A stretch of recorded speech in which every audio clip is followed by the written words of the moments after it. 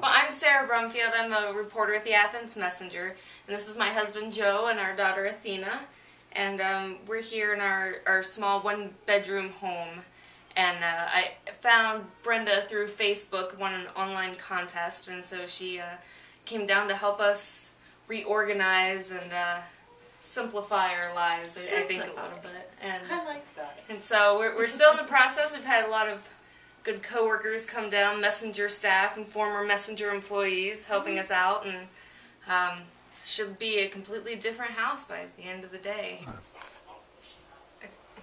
Well, I'm Brenda Dyrene, and I'm here from Your Interior Focus, basically to help these three people be able to just use exactly what they have, including the support of all their friends, to be able to figure out, with some assistance, how to create a more stable, serene environment, because this is a tiny one-bedroom home with no closets. And so they did what everybody in the world would have done, which is just kind of keep piling things.